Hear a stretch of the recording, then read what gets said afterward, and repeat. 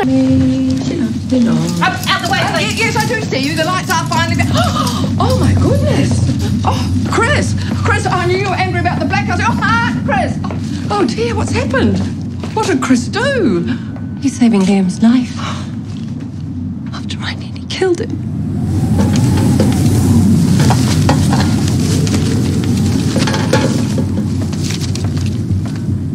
Leave those.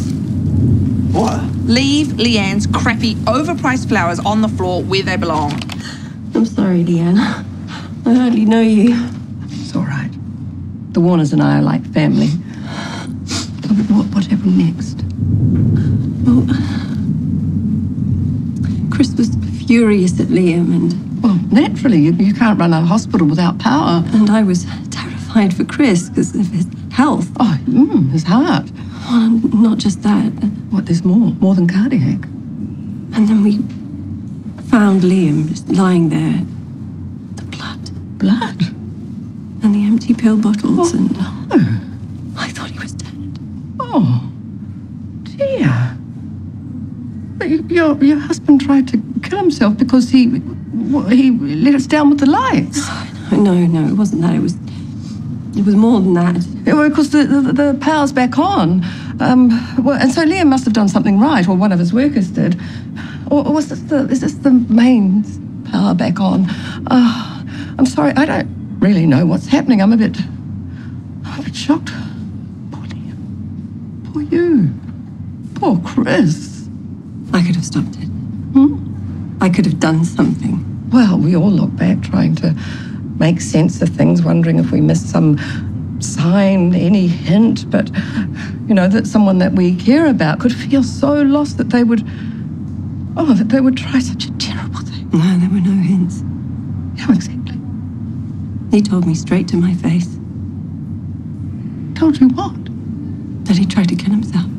Oh, dear. What did you do? I ignored him. Ignored him? I just walked away. Oh, I just didn't believe him, that's why. Oh, Vivienne, you work for a mental health charity, Chris's mental health charity. You should know better. So what did Chris say when you told him? He doesn't know. He doesn't... He's going to hate me. You've been... Oh, there you are. I said there you are. Huh? What? Sorry? Loitering around the cafe when you shouldn't even be here. Oh, must have dozed off. Yeah, well, can you do it at home?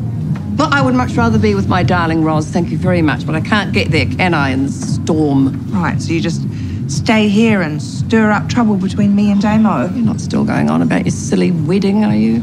Look, I was too shocked before, but now I'm going to give you a piece of my mind. Are you sure you have a piece to spare?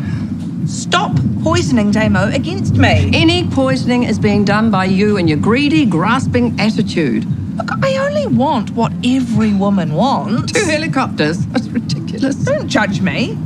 Actually, I will, Desi. You're a bully. I've already told you, Leanne, keep your nose out of my business. And I'd already told you to stop pressuring Damo.